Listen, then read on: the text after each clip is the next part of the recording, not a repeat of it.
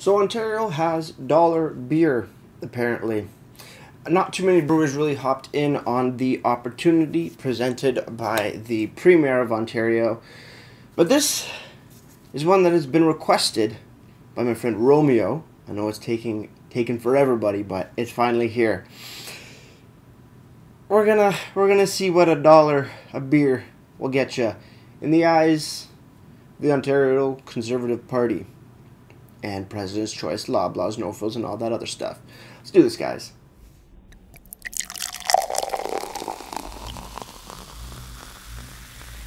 Beer, beer, beer, beer, beer, beer, beer, beer. Hello, everybody. Welcome back to me, Maple Brewski, for the Rooshk Brewski review. And today, the beer I have for you is beer by NoName. NoName beer.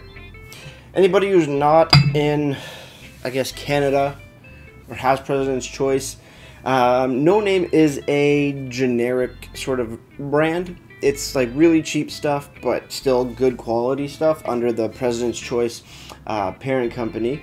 And yeah, the Ontario Premier introduced dollar beers. I think Cool Brewery went in there, and then President's Choice did their own as well through their company, NoName. So it's $1 a beer-ish. I mean, I picked up a 6-pack for $9.90. It doesn't really sound like $1 a beer to me, but we finally got it. It's just NoName beer. White logo, white and black. White and black? What am I saying? Yellow and black. Jeez. I don't know my colors. But yeah, that's it. Nothing else on the can. So presentation already gets a the half mark. Just because they said beer and alcohol. 5% alcohol by volume. No listed IBUs. Realistically, I'm guessing it's a lager of some sort. So we'll guess 10. But yeah, let's crack this open. Let's see what $1 a beer-ish gets you. Very interested. It's actually a twist off. I mean, it's $1 beer. Might as well be a twist off. Let's pour it up into, well, a nondescript glass.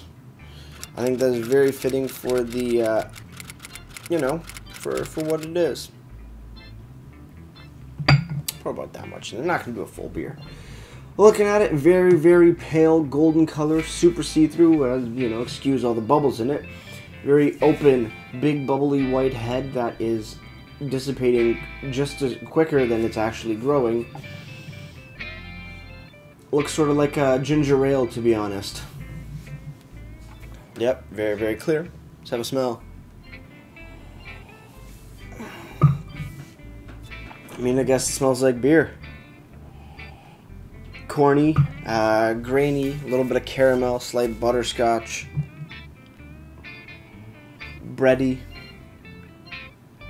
like white and a bit of sourdough bread. Nothing fancy. Doesn't smell bad, which is good. So let's have a sip.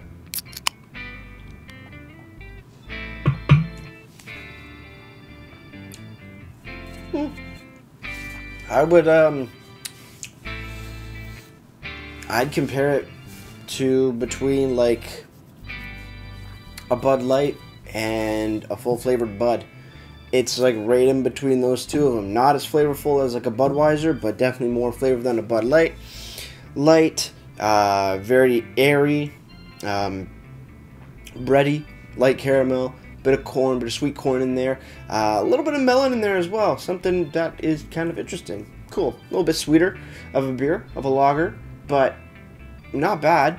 I mean, it's not the greatest thing in the world, but for the price that it is, could have been a lot worse. A lot of other beers that are really, really bad. So far, no real complaints. But as we always do, guys, we got to keep on drinking. So cheers, everybody. Let's keep on drinking.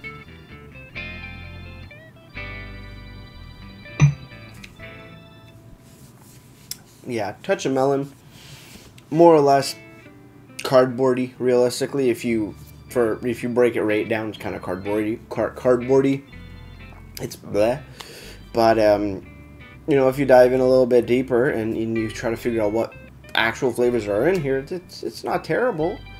I mean, there's nothing that's off-putting by any means. It's just kind of bland and matte. It's a matte beer. It's $1 beer. You're not really expecting too much out of it.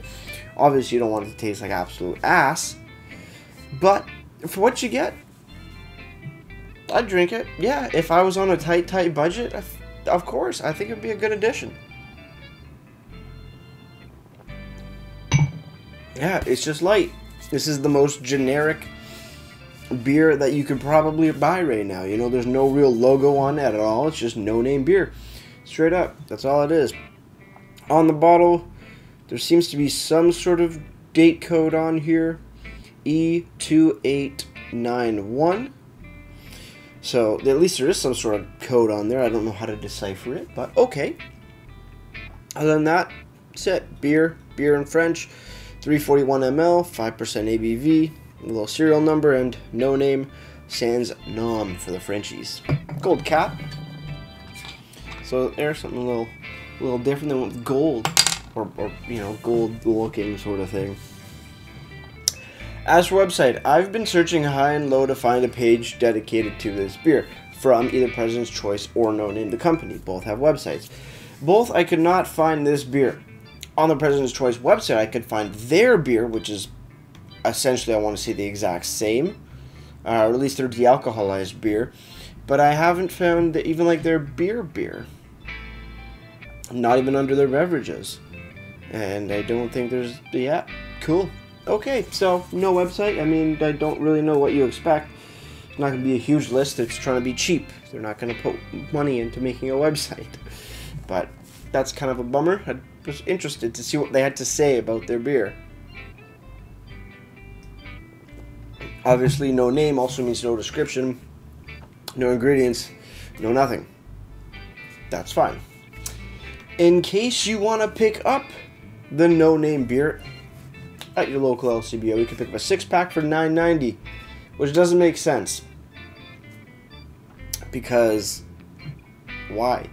If it was $1 beer, it'd be $6.60 because each bottle has a 10-cent deposit. But maybe the LCBO just, you know, likes to mark stuff up because they're government as well, and they're, yeah, whatever. We're not going to get in that discussion. But $9.90 for a 6-pack. Pretty damn cheap for around here. Probably the cheapest 6-pack, if I'm not mistaken. You can use that 10 cents to, I don't know, scratch a scratch card. You can't buy anything for 10 cents anymore. Yeah, other than that, $9.90 for the beer.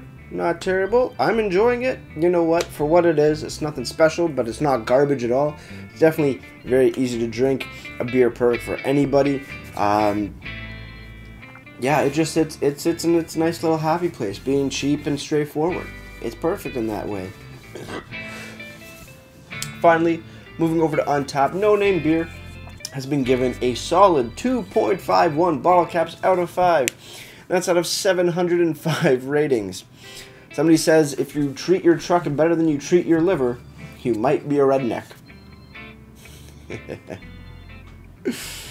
Oh, these are kind of funny. I can't believe I consumed 4 of these things. Yeah, they're really hating on it. Anybody else say? Had to try dollar beer for Canada today. Pretty sweet, but better than the domestic brands. I have to say it is better than some domestics. Vodka bottle, the very basics. Too sneaky. Somebody, I guess, hit it. Surprisingly good. Better than Laker, Lakeport, and Bush. Interesting stuff. I guess now you gotta hear my final verdict on the beer. So with that said, guys, cheers and final sip. Let's get ready to ratings.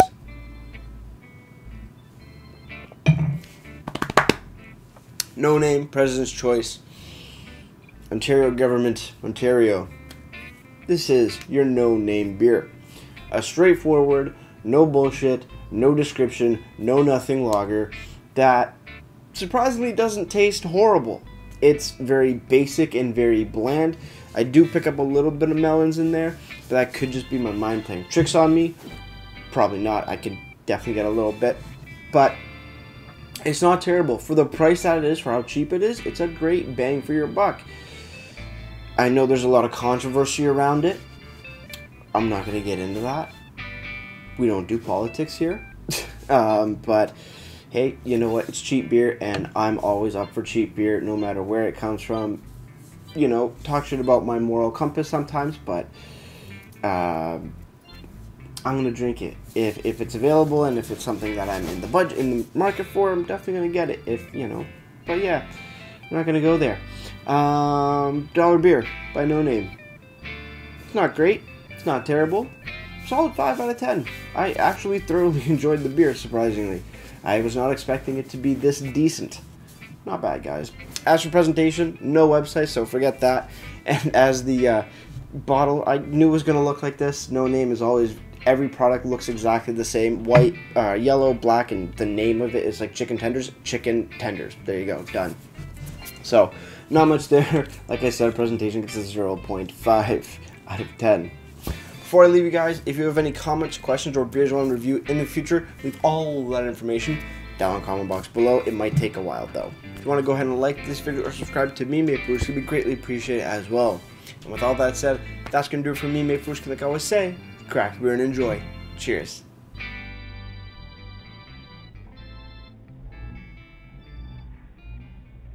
NoName beer is cheap and surprisingly okay. That's kind of cool. Not something the government did that wasn't terrible. Cheers.